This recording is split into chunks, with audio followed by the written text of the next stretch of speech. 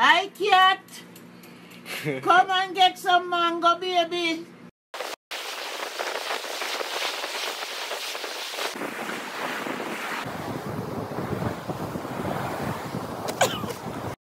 One, two, 1, 2, 3.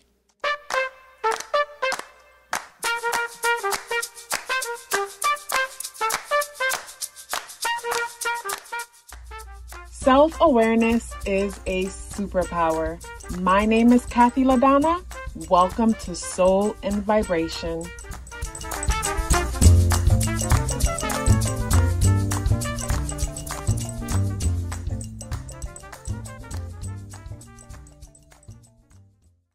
I hope the free thinkers are doing well. And if you're not doing well, I'm happy to remind you that you are the most powerful person that you know. You are the most powerful person that you know because only you can create your reality. Hey guys, today is Thursday, May 2nd, and the energies in the day adds up and reduce the number 6 vibration. If today is your birthday, happy birthday. So it feels good to be in May. We haven't gotten deeper into May yet for me to see the energies and stuff like that. But it just feels good to be in May. That's just the feeling that came over me as I'm saying today is May 2nd. Not that April was bad at all. It's just like I've mentioned in past videos, April just kind of felt like under the influence to a certain extent. Like I said, I could, everything looks the same, but it just felt different. And I think that had a lot to do with the whole Mercury retrograde energy. For the Mercury retrograde energy, I didn't have anything crazy happen where I made major mistakes or anything like that. If anything, good things happened to me as I did some traveling and had to get some stuff done, and things worked out in my favor. So, I didn't have any struggle with the Mercury retrograde energy. It was actually beneficial, but once the energy went direct, I could feel it. It's the way how I would explain it for me is like going on vacation and leaving lights running in your space, like in your home. It's like there's energy there that's being used up. So for me, with the whole retrograde energy, it just felt like in the back of my mind, or like there was energy being used that I was unaware of to a certain extent. Or now that the energies are direct, there just feels like more clarity. Things feel more clear. During the whole April month, maybe a lot of us experienced downloads and different things like that, where I think of like a download with your cell phone. Like your cell phone gets a download. And for me, I won't notice that my phone has new downloads until maybe I go online and certain people are using certain emojis that I didn't even know existed.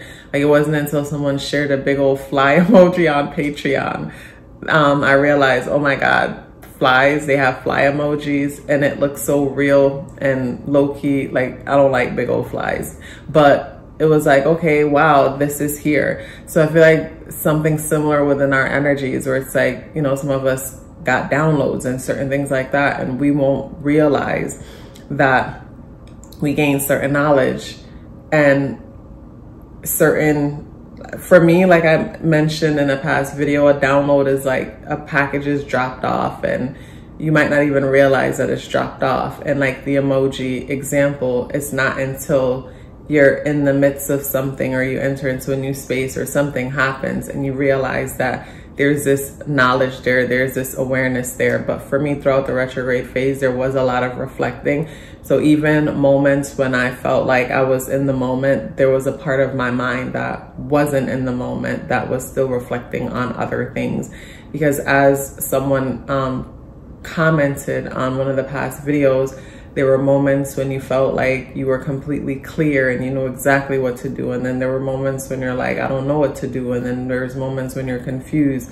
And there's moments when you feel confident.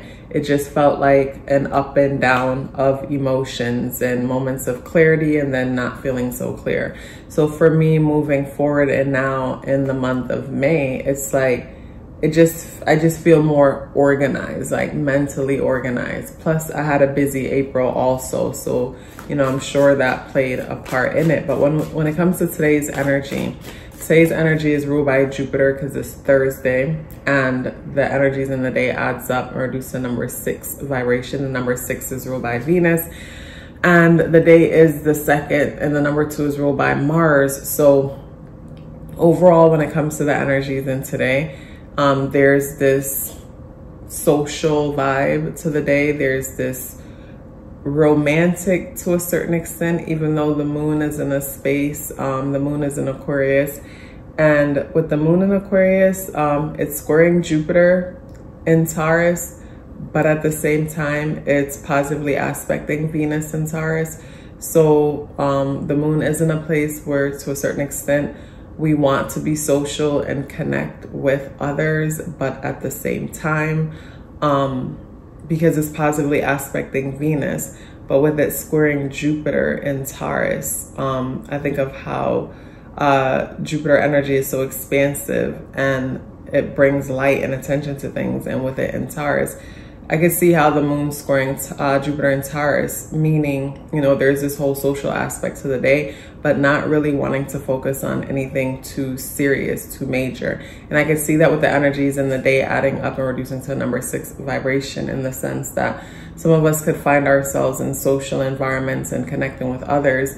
And then when certain topics come up, it could feel like a bummer, in the sense that, you know, I don't want to talk about my bills and responsibilities or adulting right now, or I don't want to think about adulting right now, because with the energies, it's so easy to start to feel as if, you know, like you're not doing enough, even though you know that you're doing the best you can in this moment. So that's one thing that comes to mind when I think of the square being made to the moon. And the bear comes up as a spirit animal. And I remember there was a time when the bear came up a lot, and recently the bear has been coming up again. With the bear coming up as a spirit animal, the bear brings me to structure and organization, seasons. The bear brings me to seasons, organization, stability, security.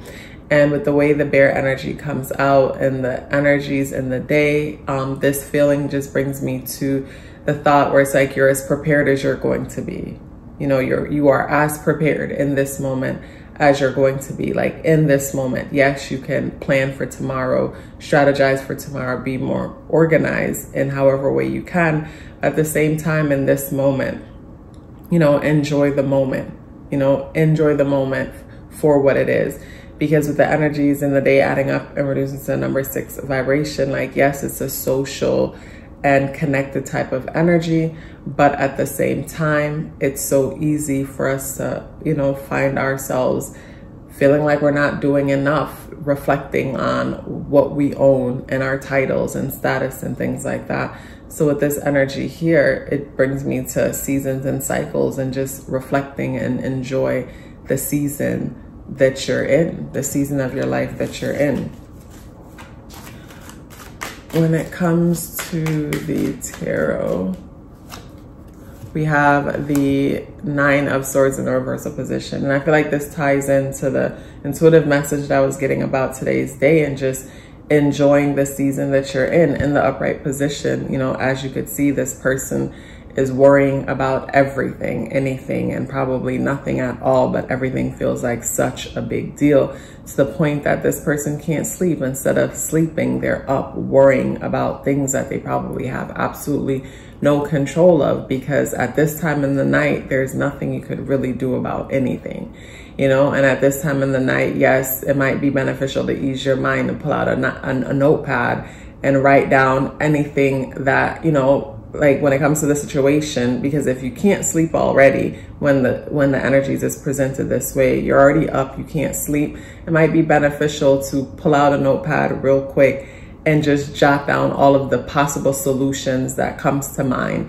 when it comes to your problem. And then remind yourself that in this moment, there's absolutely nothing I can do, but I've done everything that I think I could do as far as write down the possible solutions, and tomorrow I'll address them. Because sometimes, you know, we'll lay there and could find ourselves up all night, pretty much until almost the next day, or some of us might pull out our smartphones or whatever and start watching something on YouTube, or, you know, distract ourselves from what's happening.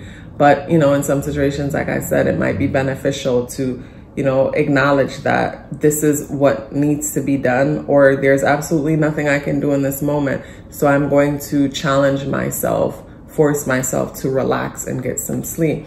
In the reversal position, to me, it's like coming to that realization that I've done everything in my control, and might as well I just enjoy the moment for what it is. Like in this moment, I've done everything that I could possibly do.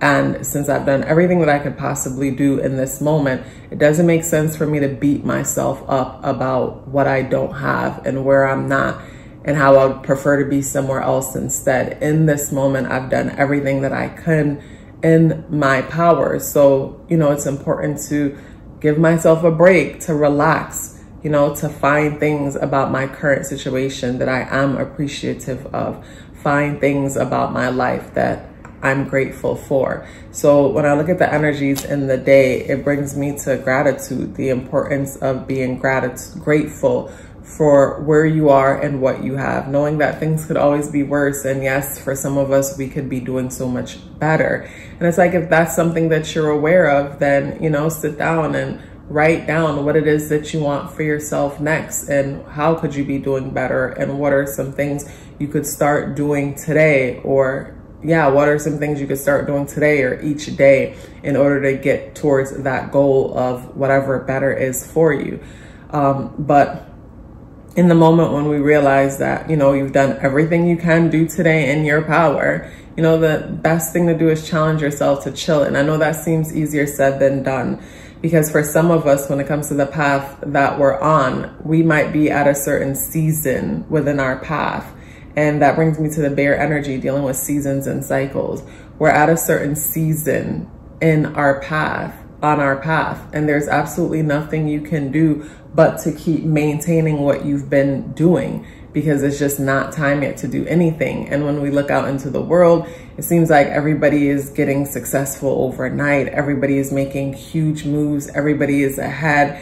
And it's like, damn, you know, it's like, I need to do something, I need to do something. But at the same time, when it comes to your path and the experience that you want to have, there might be absolutely nothing that you could do at this moment. And I've had plenty of moments where I'm doing everything that I could possibly be doing, but it feels like it's not enough, because I look out and it just seems like it's not enough. It just seems like it's not enough. And that has nothing to, like, that feeling of not enough, I feel like for me goes back to, you know, the second house, the Taurus energy in our chart, the Venus energy in our chart. What makes you feel worthy? What makes you feel worthy? And I was reflecting on the whole worthiness the other day, or a lot lately in the past few days, because I've been thinking about certain aspects of the chart. And I realized that, like, yes, for me, you know, I remind myself that I'm worthy for the simple fact of my existence. But at the same time, when I think of like whatever planet, you know, whatever sign and planets are ruling your second house, and also to whichever house Taurus is in your chart, wherever Venus is, you know, that those things play a part when it comes to your self-worth, when it comes to what makes you feel worthy. And I think it's important for us to, when it comes to the things that make us feel worthy, it shouldn't be determined by people, places, or things. It's almost like something that we should be aware of. What I mean by that is, like, I think of, like, say with my chart, and like say Libra on my second house cusp. And for me, and also to Venus and Virgo, for me, I feel worthy having integrity. Like, it makes me, and it doesn't matter who knows, it doesn't matter who sees me doing whatever it is, whatever. It's like, as long as I know, like, it plays a part. So I think of, like, say someone having Aries there, or Aries energy is influenced by their Venus. You know, they might feel worthy by being competitive. And when I say being competitive, it doesn't necessarily mean being in competition with other people. It might mean it's important for them to always be doing better than they've been doing, like always show some kind of progress or feel worthy because they know that like they're taking action and not being stagnant. With Taurus, it might feel worthy by knowing that you're accomplishing things, you're creating security for yourself. With Gemini, worthiness might come from, you know, learning new things and feeling confident when it comes to your way of communication and your ability to tap in and access information. With Cancer, worthiness might come from being a good parent or nurturing something, and thing, you know, nurturing a thing might be, I always give Jeff Bezos and bringing Amazon from a thing in the garage to, you know, something that most of us use today. That thing was nurtured. You know, that's Cancer energy. Dealing with one's self-worth, where I feel like, say, you know, a bad example of that self-worth might mean, okay, what our families think of us. So now someone else is determining whether we're worthy or not, opposed to us realizing naturally we gravitate towards these things. So we're going to gravitate and focus on these things anyway. So why not, you know, why not pour more into these things, or pour more into these things, but it's not controlled by anybody or anything outside of us, if that makes sense. You know, I think of Leo, creative expression, someone expressing themselves creatively or helping children or working with children, but it's on their own terms.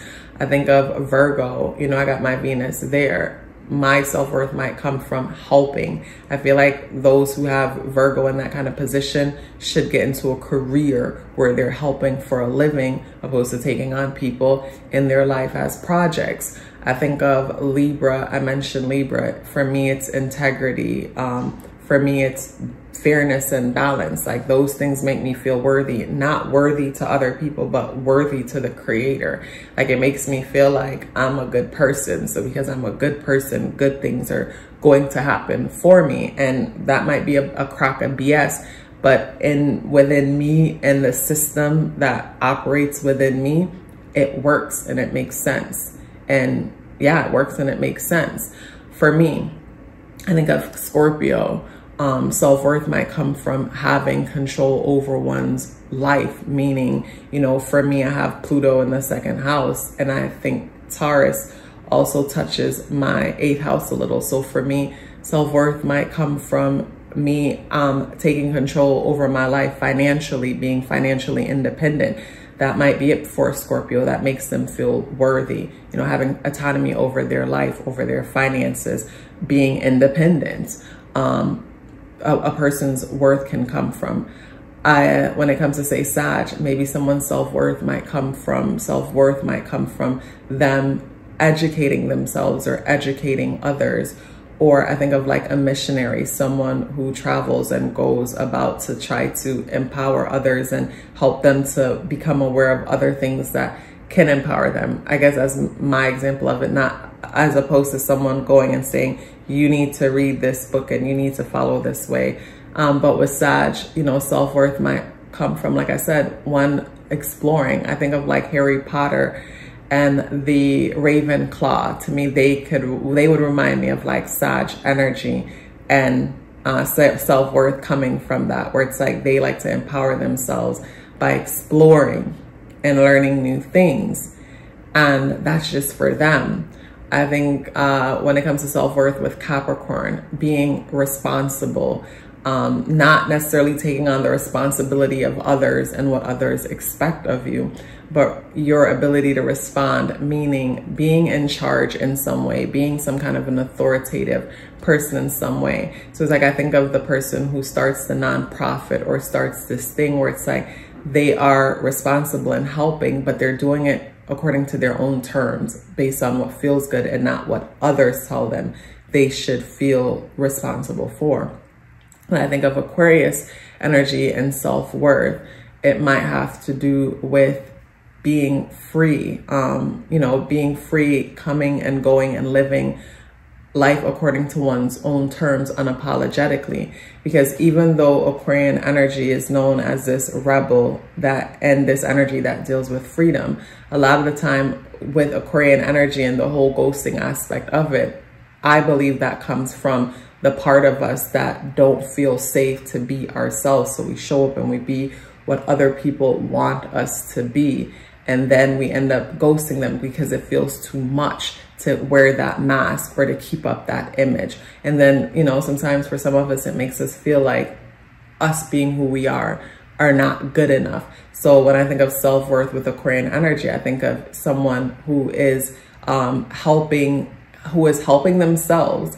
And from them helping themselves and being an example of one being free and true to themselves, I feel like that could make a person feel worthy. When I think of Pisces energy, I think of one, you know, self-worth might come from a person healing others, but not with the focus and the intention to heal, but creatively expressing themselves and tapping into their creative energy. And in the process of that, them doing that, it happens to be beneficial and helpful for others. With the Pisces energy, I think of the person who is the reader or the healer or whatever, but while they're reading and doing the healing work, it's not, oh, I need to go and heal these people because they need my help. No, it's my nature to tap into other realms and realities. And in the process of me doing that, I'm expressing myself and people happen to say that I'm helping. So with me listing all those zodiac signs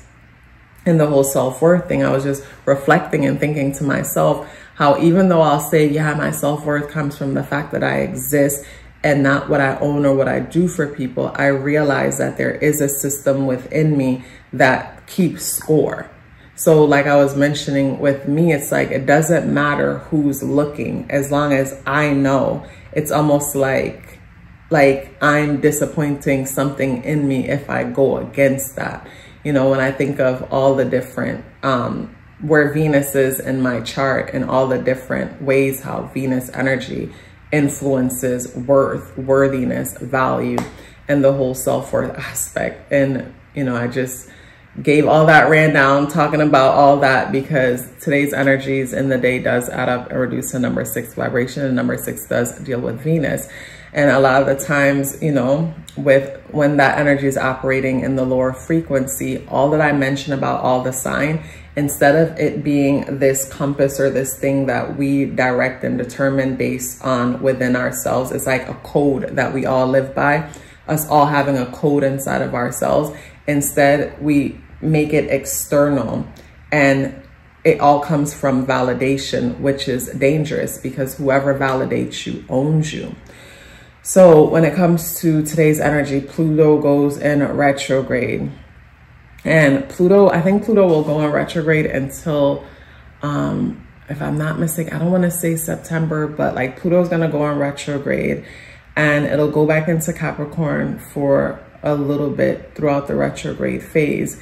And I feel like while it's retrograding for the last time into Capricorn before it fully moves forward in Aquarius, I feel like this is going to help some of us to wrap up some loose ends, in the sense that it's like you moved out of your home or your apartment and you thought you had everything, and then now you have an opportunity to go back and to look around. So say your home or your apartment is super huge and there's hidden corners and things like that. And when you moved out, you kind of moved out in a rush, and now you're having the opportunity to go back and revisit the space to make sure you didn't forget anything. I feel like for a lot of us, imagine that when it comes to your career, because with this transit, a lot of us probably transitioned careers or made up our mind to transition careers by start going to school for something or start learning about something else aggressively. And of course, you know, familiarity will feel safe even when it's destructive. So even when we're over the career that we're leaving from, for some of us, the thought of the unknown when it comes to the new path is terrifying. So we might be entertaining the thought of going back because of the familiarity and the false sense of security that comes from it. And I feel like this retrograde energy will definitely help with that.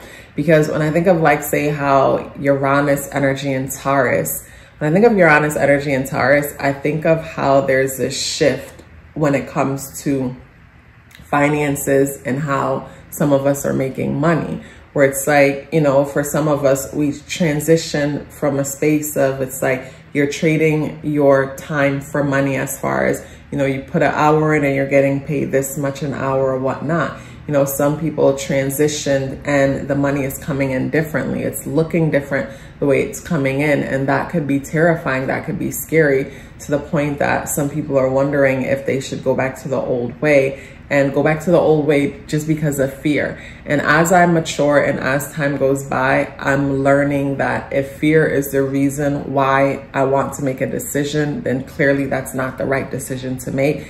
If I'm making it from a place of fear in the moment, it's different if I'm inspired to look at a certain path. But if fear is pushing me over there, or if fear is making me do this, that, or the next, hands down for me, the consequences of making that decision due to fear is going to put me deeper into a situation that's going to be like just more fear. More fear is going to come from all that. But Jupiter is the ruler of the day, and Jupiter is a part of a trine between Mars and Aries, conjuncts Neptune, and also Pluto in Aquarius, which goes in retrograde. So when I look at the positive aspect being made, I think of Pluto energy, which is transformative, and it's at 2 degrees. So transformative as far as the groups we're associating ourselves with, transforming our public image. Of course, if our public image is being transformed, so is our career. I think of like someone entering into a career of being a creative, and now you're hanging out with other creatives. So it's like if our public image is changing, of course, our goals and ambition. And that's positively aspecting Mars and Aries, us motivated by ourselves, and Neptune there, you know, optimistic, and not even optimistic, but visualizing ourselves in a certain way, visualizing our ideal path and things like that. And then Jupiter in Taurus, bringing luck and opportunity when it comes to security and stability, or feeling optimistic enough about it to manifest that. So when I look at the positive energies in the day, it does bring me to the importance of, you know, when it comes to this moment, recognizing that, like, you are where you're supposed to be. And if you don't feel that way, then what could you do to get to where you think you should be? But I believe that I am where I'm supposed to be in each moment, because each moment is a prereq preparing me for the next. And when it comes to, say, you know, challenges, Venus in Taurus is squaring Pluto in Aquarius.